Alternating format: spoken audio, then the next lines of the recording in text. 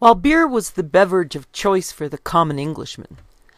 With the rise of technology, the commoner began to drink gin instead of beer.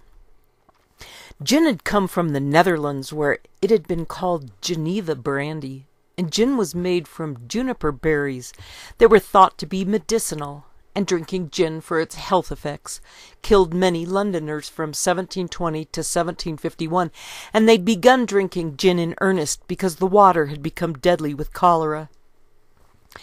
The cholera had first come from India, brought in on the ships of the British East India Company, and it took from 2 hours to 5 days for the cholera microbes to take hold, and its victims would become so dehydrated that they would turn blue, so it was called the Blue Death. It would not be until 1850 that John Snow would remove the handle of the water pump in the public square at Soho to prove that water transmission rather than air miasma was the mechanism by which cholera was spread. It would take another generation for that phenomenon to become known, since the authorities considered such a reality distasteful and actively worked to suppress the discovery that water tainted with sewage was how the cholera bacteria disseminated into murderous epidemics. Although the British East India Company was governing the largest population of the world in India, a tiny bacterium in the water could bring them to their knees, killing tens of thousands at a time, emerging wherever the trading ships carried the cholera.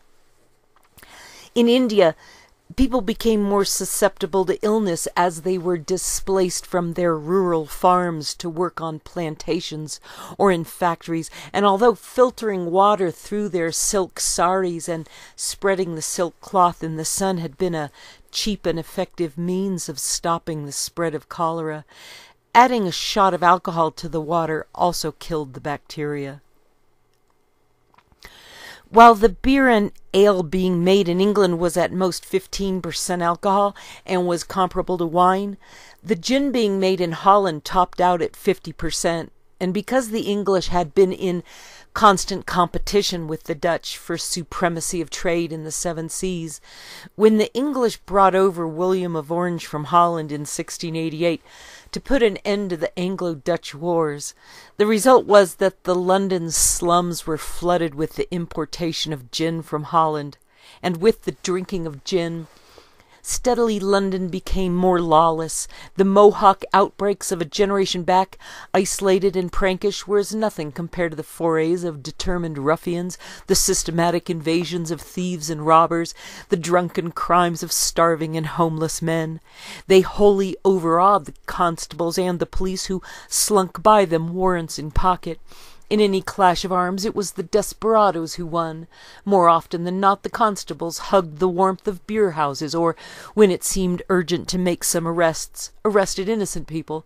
The very constabulary indeed were as lawless when drunk as the men they were hired to hunt down. Even when sober, they indulged in petty thefts and any possible form of blackmail. Kings and Desperate Men, Life in 18th Century England by Louis Kronenberger, New York Vintage Books, Alfred A. Knopf, Inc., and Random House, Inc., 1942, page 93. The poverty of the working class inspired Tom Paine to write books, and Paine was Irish and madder than hell that Catholics were treated like dirt in England, thanks to Henry VIII. When George IV became king in 1820, he kept Britain as aristocratic as possible, and watchmen were replaced by policemen in 1829, and that was the year the English discovered that beer and gin contained the same sort of alcohol. The Women's Temperance Unions started up in 1874 and took aim at the drunken Irish, as well as drunken factory workers, where people were laboring indoors for a change, rather than having to fortify themselves with alcohol against the cold. But the temperance was mainly concerned with the plague of poverty, and not necessarily with abandoning alcohol altogether. The Crown didn't bother to encourage the temperance crusaders because taxing alcohol and selling licenses was dependable revenue, while religious people thought the temperance movement was instituting a secular crusade for divine matters. The teetotalers had an aspiring social message, hinting at their superior status by pointing to the lives of people below them, and people would take the pledge, not out of religious belief, but to improve their standing in society. The teetotalers were usually drinkers who saw themselves as above the poor people they wanted to help, and they came from the upper classes and had no idea how the lower classes lived. The temperance movement in England was not about helping the poor drunken folk, but about explaining poverty as something that resulted from people spending too much of their money on alcohol, not because they were being paid low wages, but because they didn't have the fortitude to stay within a budget. Temperance was not about alcohol so much as it was about the cultivation of virtue and good manners. And a drunk person at one of their temperance meetings was unthinkable. The 18th century suddenly thought it had found a panacea for all its economic evils in the creation of the workhouse. Anyone in need who refused to enter one forfeited his right to relief, and the community could wash his hands of him. For all that many refused to enter, workhouse living was harsh and workhouse management corrupt, while vermin and jail fever were almost as common in the London workhouses as in the London jails. Kings and Desperate Men, page 245 and 6. Because of the horror of London prisons, the English started shipping prisoners across the Atlantic Ocean to Georgia. The penal code had been shocking at the beginning of the century, and as the century advanced it grew worse, and the penal code was not only harsh, it was absurd. When the 19th century dawned, stealing a sheep or horse was still a crime, punishable by death. So was taking linen from a bleaching ground. So was cutting down trees in a garden. So was picking a pocket for anything above a shilling. So was breaking the border of a fish pond so the fish could escape. On the other hand, if a man attempted his father's life, it was only a misdemeanor. Again, to steal fruit already gathered was punishable by death, but to gather fruit and then steal it was only a trespass. To break into a house at 5 p.m. in winter was a capital offense, but to break into a house at 5 a.m. in summer was not. However much England might pride itself on its form of government, its penal code was the most vicious and sanguinary in Europe. Kings and Desperate Men, page 247 and 8. Fortunately, in England, the disease was partly its own cure. The laws were too severe for juries to be willing to enforce them. Rather than send men to their deaths for trifling offences, jurors, in the full sight of their guilt, acquitted them. The trial in any case seldom lasted long. 1 day at most was the general custom. The law could not be burdened with the cost of a long trial, and jurors could not be bored with the annoyance of it. They ate in the jury box and drank and got drunk.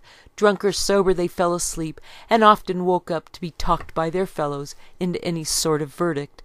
A few very bad laws were, however, repealed. Prisoners who refused to plead could no longer be pressed to death, and women who murdered their husbands were at length sent to the gallows instead of to the stake. Kings and Desperate Men, page 248 and 9. It was no wonder that so many English prisoners had been willing to accept transportation to the colonies as punishment for their poverty, and it was also no accident that the 13 colonies had begun to form 7 years after the British East India Company was granted its first charter in 1600. Most of the colonies began as joint stock or corporate ventures, and they'd learned from British East India executives how to prepare for the common defense as early as 1640, while the Democrats continued to think it best to be governed by a king who would allow them to vote for figurehead governors who would also not require that they govern themselves. The problem for Americans, falling outside the British colonial model, was that so many disparate factions were being allowed to vote in elections in America, including not only the rich and the poor, the merchants and the farmers, the Catholics and the Protestants, but also the Scotch and the Irish and the Germans and the Russians and the Swedes, that the American colonies were not so easy to govern as other British colonies that had a more heterogeneous population. The War of American Independence became inevitable because the Republicans insisted on equality and freedom, and Americans especially enjoyed gathering in taverns, where politics was always the topic of the day. Over in England, less than 1% of the population were allowed to vote, while the majority of Americans were eligible to cast a ballot. And they not only elected their governors, but also elected the local judges, and they also voted while serving on juries. And the vibrant American courts enjoyed keeping the legal professionals well employed. The senior members of the British East India Company had been practicing voting behind closed doors for many years, and they learned from experience that 13 was the magic number for a functioning board with its quorum call of 9 seats. The first board of the BEIC had a 9-member board requiring 6 members for a quorum and 4 votes to initiate action, so the first British East India Company flag had 9 stripes. But when they were given their first charter by Queen Elizabeth in 1600, they expanded the board to 13 seats in order to comply with English corporate law, and the flag was updated to show 13 stripes. The American flag would be taken from that of the British East India Company, with the British canton replaced by stars representing the separate states of the Union, and the number of stripes reflected the number of states required to optimize the fairness of what the BEIC had accomplished with the success of their business, and the Union ruled by a voting body rather than being given directives from a monarchical overlord. When the British East India had begun with a 9-member board, a quorum call meant that enough officers needed to show up to vote so that a 2/3 majority voting aye could not be overturned if those not present for the vote were asked to place their ballots of no alongside the noes from the initial vote. And that total would not be enough to overturn by 2/3 the original ayes, which just so happened to be a total of 4 persons. The original stamp or seal of the BEIC had been a heart surrounding the letters EIC, with the number 4 planted in the cleft of the heart as if it were a flag or standard, and the original flag had 9 stripes representing the 9 members of the board. The design of the flag of the United States was meant to show that America was self-governing, the same as the British East India Company, who were independent before the Crimean War put an end to their prosperity. And the Americans had believed that a bond with the British East India Company in a shared desire to oppose crown taxes would help win the War of American Independence, especially because the BEIC had its own private army that was twice the size of the army of King George. In response to the Americans colluding with the British East India Company, the Crown passed the Regulating Act of 1773 that put a 3-member commission above the board of the East India Company to force them to resume payment of the yearly £400,000 due the British Crown that the East India Company was claiming they could no longer afford due to the Americans refusing to buy their tea. The colonists were buying Dutch tea instead, cheaper because it was less heavily taxed, and the BEIC asked the Crown if they could bypass England altogether. So to keep the BEIC from making an alliance with the American colonists, the Crown passed the Tea Act on the 10th of May in 1773. The Tea Act brought up all the bought up all the oversupply of tea being stored in BEIC warehouses that the Americans were refusing to buy. And the following month, the Regulating Act prevented the BEIC from being able to make any trade deals with the Americans. The Crown flooded the colonies with the tea from the BEIC warehouses at a price so low that the Americans would be enticed to buy from King George, and that was supposed to put all the other tea importers out of business. But the Patriots stuck to their boycott of British tea, and the colonists dumped the cheap British tea into the harbor on the 16th of December in 1773. The following year, 12 of the 13 colonies met at Carpenter's Hall in Philadelphia for the First Continental Congress, after the British had blockaded the sea lanes so American fishing boats were forced to stay in harbor. And at the First Continental Congress, the colonists drew up a petition to the king to redress their grievances, but the message was delayed in transmission, as messages often are, and the petition blamed the king's governors for mismanagement, rather than the king himself. The second article in the petition required that all ships importing Africans into America be banned, and when the Crown responded inadequately to the Americans' clumsy demands, the Second Continental Congress convened on the 10th of May in 1775 to declare war on Britain, and this time Georgia showed up, because by then it had turned into a shooting war. The Declaration of Independence passed the Continental Congress on the 4th of July in 1776, and all 13 colonies were required to sign off on the establishment of the Constitution of the United States. And after its founding, the Senate would require the same 2/3 majority as had been shown to ensure success by the board of the British East India Company, whose flag they were proud to emulate. As the 13 American colonies had grown and begun to engage in trade, they not only followed the advice of their friends and associates within the British East India Company, but had striven for the same freedom and independence of the BEIC, and in so doing, the colonists had become republicans and established the same number of governors needed by the states to function in their Continental Congress, readily adopting and proudly flying the new national flag associated with the BEIC. Early on, the United States was divided with the country folk who governed themselves, on the one hand, versus the city people who were attracted to the royal court and its courtesans, although all Americans were impressed by a good, well-run business enterprise, because before FDR came along with his New Deal, there was no such thing as a free lunch.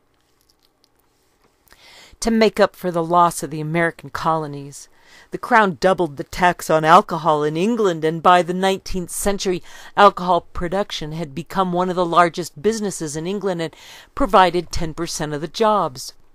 Shopkeepers would step out for a pint of beer several times a day, and everyone used the yeast from the breweries to bake their bread, and 1/3 of the government's revenue came from taxing alcohol. The Crown relied on alcohol to entice young men to join the military, since military life was so awful that only someone under the influence would sign up, and the British stayed in the practice of flogging their soldiers and sailors right up until the Great War. Many soldiers were stationed in drinking houses as an alternative to keeping them in private homes, and the British Navy would continue to hand out a rum ration that would not be abolished until 1970. And whatever men's purpose in coming together, drink would keep them there. Never before or since has upper-class England drunk so hard. It was almost obligatory to be a 2 or 3 bottle man at any single session. The inconspicuous Methuen Treaty with Portugal in 1703 began an era in English history which has yet to end. It signified circulate the port on a giant scale. Under Anne, port put claret and burgundy in the shade. Kings and Desperate Men, page 61. The Methuen Treaty was also called the Port Wine Treaty, and it was signed 2 days after Christmas in 1703, allowing Portuguese wine into England with a lower tax than French wines. The Romans had called the country of Portugal PUTSCH, and its ancient name was Lusitania, and the city of Oporto was named after the rich red wine that blessed Portugal, and their popularity, and the popularity of their port wine, made the name Portugal stick. Portugal was 350 miles long along the western coast of Spain, and it was 70 miles wide, with the onshore sea breezes calming the hot climate of Spain, so that snow fell in the northern Portuguese mountains while the rest of the country enjoyed abundant rainfall, nurturing an abundance of vegetation in an ideal climate.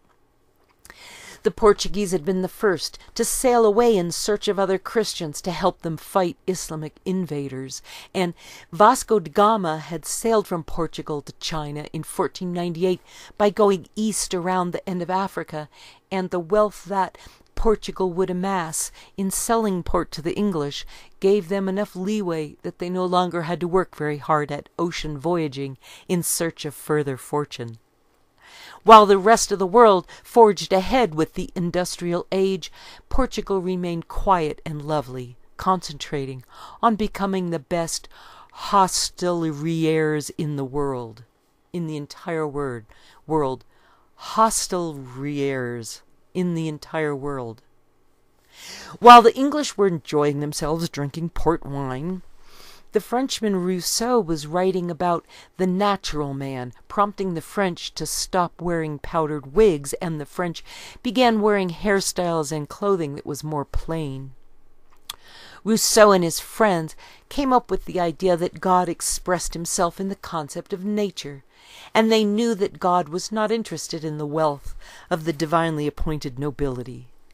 These romantic thinkers created the phrase consent of the governed when they heard stories about American Indians, and the natural spirit of American Indians would inspire the French Revolution and force the British to put the plug in the jug long enough to defeat Napoleon.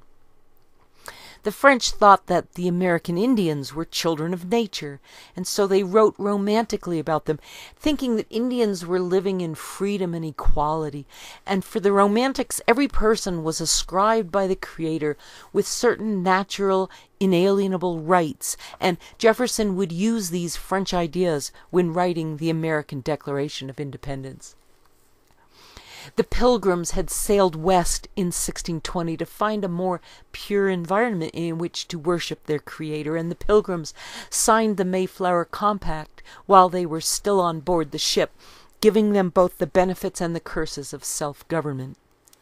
In 1639, the Reverend Hooker, doing the best he could at the time, wrote the first American Constitution, and his Pilgrims held town meetings where they would vote to decide what to do, and to vote required belonging to a certain religion and having a certain amount of money, and religious freedom meant it didn't matter what church you belonged to, as long as you belonged to some church, and an honest, God-fearing one.